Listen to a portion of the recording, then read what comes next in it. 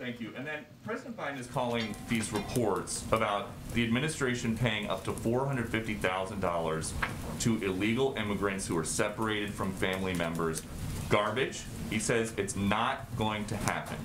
But the ACLU says that it is. So who is right? Wait, are you talking about the question you asked him yesterday? Yes.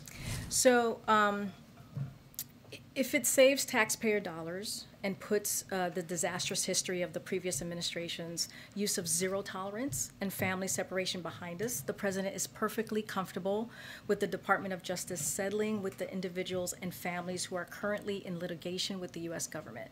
You know, DOJ can obviously speak more to that process. The president what he was reacting to was the dollar figure that was mentioned, that you mentioned to him yesterday. As press accounts to date indicate, there's been press accounts on this, DOJ made clear to the plaintiffs that the reported figures are higher than anywhere that a settlement can land. Again, this is something that the Department of Justice can speak to.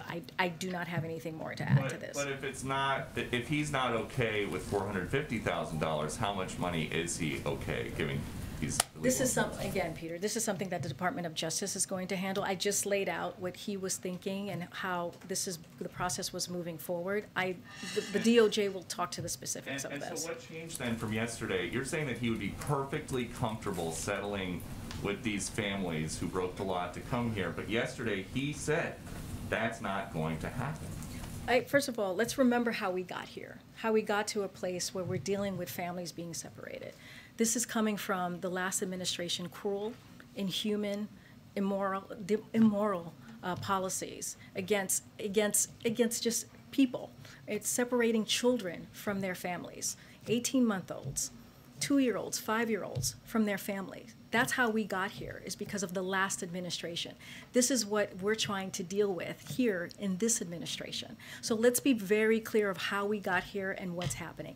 Anything else that you would like to know about this, again, I'll send you to the Department of Justice. I can't speak to specifics.